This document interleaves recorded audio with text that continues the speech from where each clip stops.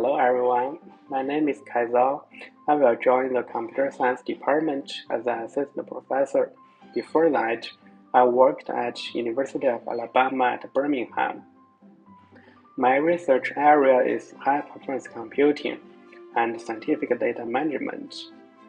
I love FSU because the computer science department in FSU has a solid research reputation, and there are a lot of research collaboration opportunities within the department and also in the university.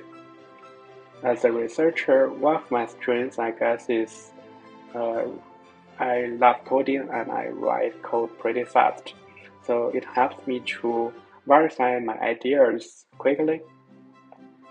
And one thing I'd like to know about Tallahassee or FSU is the childcare resources, since my son is around 5 months old, and we would like to have some help from those childcare centers.